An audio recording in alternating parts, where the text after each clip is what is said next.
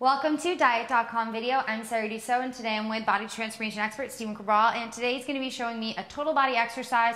It's going to get your heart rate elevated, and it's going to burn fat, build muscle. Stephen, tell me a little bit more about this. So this really, it works every muscle in your body, and the reason it does that is we're going to combine a kettlebell clean, and again, you can use a dumbbell if you're at home, because I know not everyone has access to kettlebells, and that's okay.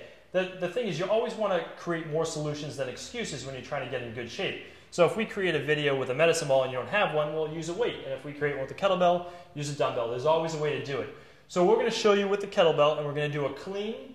And if you don't know how to do that, we're going to demonstrate that. A box squat and a one-arm press. So we're going to get the legs, the core, and the shoulders. So upper and lower body. All right, so first thing we want to do is have Sarah hold on to the kettlebell. She's going to stand in front of a box. Now the box should be slightly below your knee height. If you can't squat that deep, well then you can start out with a little bit higher. That's all right. So what we're going to do is we want to sit back and stretch those hamstrings a little bit. Pull the weight up to your side. So a little upright row in a clean there. Now sit back with your hips so the knees don't go over the toes, and then press up overhead. Good. So now come back down the same way in reverse. Good. Into the body. Now this part right here is like an upright row, and then you pull in and you let the weight kind of swing right around. You breathe in and then press back up. Good. A little bit of make it harder on coordination. yourself. Exactly. Now back down. So just instead of letting it flip, you can just let it fall around your arm and press. Right there. Exactly. Good. Nice work. So what I want you to do from here is pull right to the side. Good. Now squat all the way back. Breathe out. Press up overhead. Good. Now down and then bring it right down into your body. Okay. Again. Clean. Squat.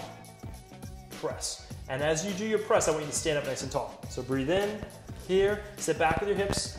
Good, all the way up. Excellent. Let's do one more on that side. So here, clean, squat, press. Excellent. Let's switch sides.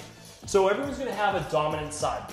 So what happens is you're going to be able to get 10 reps, maybe really strong with one side, and then not as great with the other side. So I would say always start with the non-dominant side so you know how many reps you can get. We're going for 10 reps per side. Sarah has a 17.6 pound kettlebell here. So it's a good amount of weight. Clean and squat and press. I want you to keep your hand closed the whole time. And now when you do your clean, you're going to stretch back here, pull, so you're up at the top. Good, now squat, and then press. And again, this is Sarah's first time going through it. Your first time going through it, you might not be as advanced as Sarah's. You might not feel like you're getting the movement down. I suggest just keeping the practice going, and as you get it, you're going to feel more confident with the exercise. But keep in mind, this exercise is going to burn a lot of calories, and not just calories, it's going to boost your metabolism, it's going to burn a lot of body fat. Let's do 2 more reps, just for demonstration. Here, elbows in tight, clean, squat, press, and one more. So breathing in, here, pull, good, squat all the way down, and press. And I would just recommend is just in the beginning, keeping the hand closed so you feel a little bit more confident. Now, if we're just using a dumbbell here, you can do the same thing here. You're gonna pull right to your side, you're gonna squat down and press right overhead down the same way. So again, it can be done with the dumbbell as well. I like to do 10 reps on one side, 10 reps on the other, because that's 20 total squats. That's a great amount for the legs. And this isn't a lot of weight for the legs, it kind of works the whole body. I kept wanting to go to the clean and then press it right up.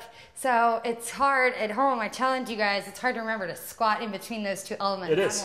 Thank you, Stephen, for showing me this move. And hopefully you guys at home enjoyed this as well. We'll see you next time.